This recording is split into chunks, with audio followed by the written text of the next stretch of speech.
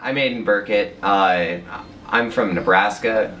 I grew up in a small town. I found out about 9 months ago I had keratoconus.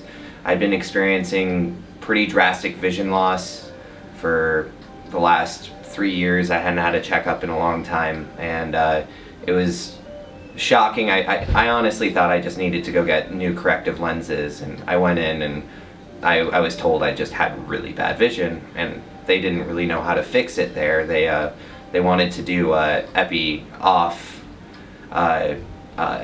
cross-linking with me, and it didn't sound like a good idea for them to scrape off the outer layer of my cornea. So we started doing a lot of research, and we found Dr. Brian here, and he's the one guy that we found that didn't do that invasive of a surgery, and he also did all the intacts, which were a better option, we thought, than just going with hard lenses, which I have friends that have keratoconus that I found out now, and they use hard contacts, and it's constantly bothering their eyes, and they talk about how abrasive and annoying it is and how much work it is to put them in.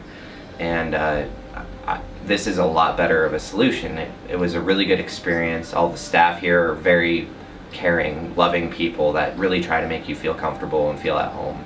And it was a really mild surgery. It was a lot of fun just to experience this and to get to know this area a little better.